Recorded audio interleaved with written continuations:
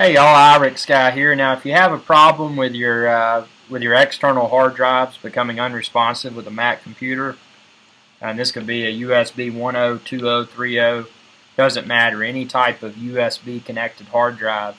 If you walk away from your computer for a while and then you come back and you notice that the drives won't work unless you reboot your Mac, here's an easy fix for that. So if you're on a power adapter, you're going to want to do a few things. You're going to want to do away with computer sleep when you got power adapter selected.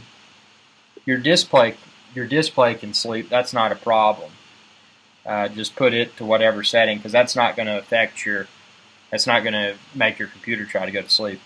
The next thing you're going to want to do is uncheck put hard disk to sleep when possible. Wait for network access is fine, because it shouldn't be going to sleep anyway. And then I would not check enable power nap while plugged into a power adapter. And you can get to this menu here to set the settings that I just set.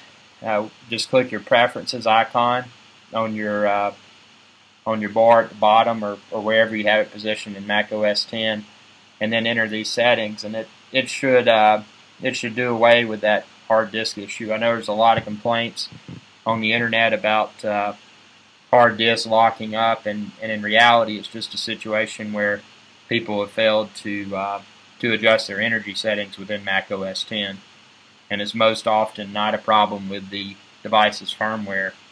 It's most often the result of this. So I hope this video helps. Share it with others. Subscribe if you haven't already. It's youtube.com/IRIXguy. Y'all have a good day.